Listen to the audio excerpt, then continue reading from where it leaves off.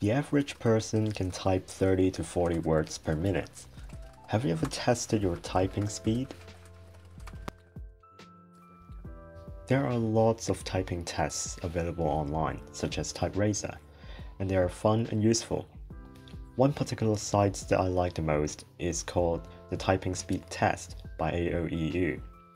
The typing test consists of only commonly used words, and there are no punctuations at all, allowing users to truly test their typing speed instead of their reading skills. My plan is to build my own version of a typing test using JavaScript, which can be run purely on the client side. Let's dive in. The first thing that we need to make is the user interface, and this is my web page design. There are 5 labels for statistics, 3 labels for word display, and of course an input field. The start button at the bottom allows the user to start and restart the game, and the bolded label displays the current word that the user should type. These are the CSS styles applied to the web page.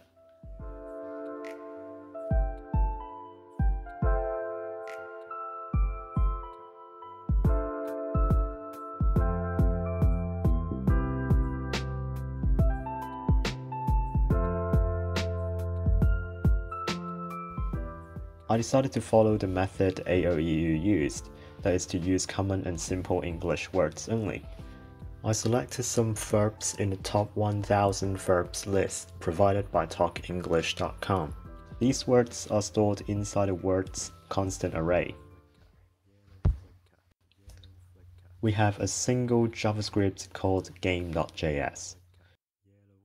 The update UI function updates the UI views and applies data to the labels when being called. The generate word function randomly selects a word from the words array. The previously selected word is stored in the variable called last. It is then compared to the newly selected word and see if the word duplicates. If a word gets duplicated, it is discarded and a new one will be picked. The countCorrectChar function returns the number of correct characters of a word that the user has typed in. The check function is called whenever the content of input word changes. If the last character of the input is a space character, it indicates the end of input for the current word. The length of the user input will be directly added to char sum gross, regardless of the correctness, and the result of countCorrectChar will be added to char sum net. We will get into these variables later. The current word will be discarded from the word list, and input word will be cleared for the next word. The CPM, or characters per minute, is calculated using the following formula. We take the gross character sum and divide it by the elapsed time in minutes. The result is then rounded to integer. This is the function responsible for calculating the net CPM. There are 2 types of WPM, or words per minute, namely net WPM and gross WPM. The former uses only the number of correct characters for the calculation, while the latter uses the number of all characters that the user has entered. This is the formula for calculating WPM. The character count is first divided by 5, which is the average English word length. It is then divided by the elapsed time in minutes. It is rounded to integers afterwards.